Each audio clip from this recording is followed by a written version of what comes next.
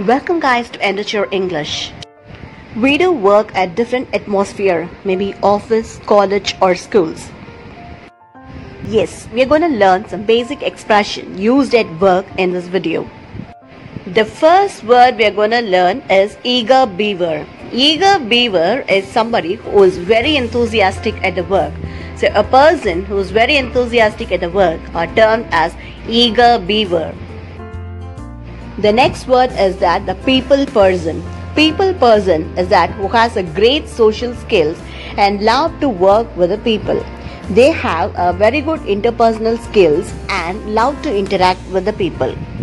Golden handshake is a large amount of the money given to the employee at the time of the retirement or the layoff.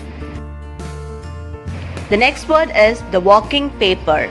Walking paper is the notice given to the person to get dismissed from the job. So the notice given to dismiss somebody from the job is called as the walking paper. Let's have a short recap on the expressions we have used in this video.